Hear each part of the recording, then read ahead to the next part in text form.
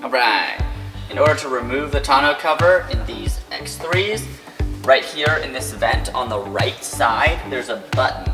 You press it and it will release the cover. You will then lift the bottom gate, slide it in down to the left. Once it's in there, it will lay flat. You can close the top on top of it, and you're all set. In order to take it back out, lift up, lift from the right side, slide it out.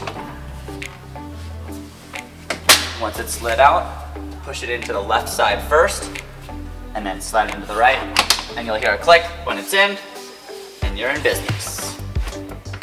Kendall, let's start something great.